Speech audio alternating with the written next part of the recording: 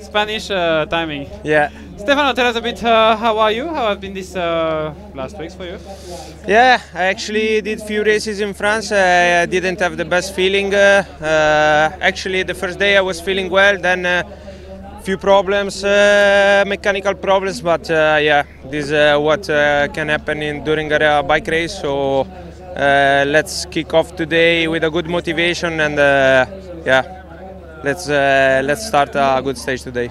And today will be a sprint with. I think 99.9% yes.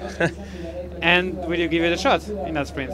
Yeah. I will try for sure. We are here for. I decided to come here at the last moment because they called me from the sport director and they told me, look, there are two stages, the second one and the third one that should be a sprint. So I was happy to come here. I like as a race. It's really tough race, but I like to come here. So I came here for some results. So let's see today. How to do it today? Because it's a bit of a tricky final. It's slightly uphill. Some say too that there might be attack in the last kilometer.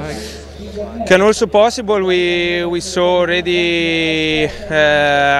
Some attacks during the past races with a finish like this, so we never know.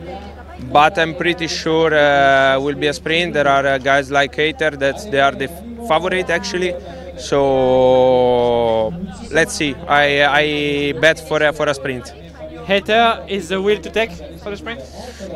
They have a good team. They are prepared for that. I think he's the fastest guy on the paper here. So. Can be the right one, but we see how the peloton will move. Thank you, Stefano. Thank you.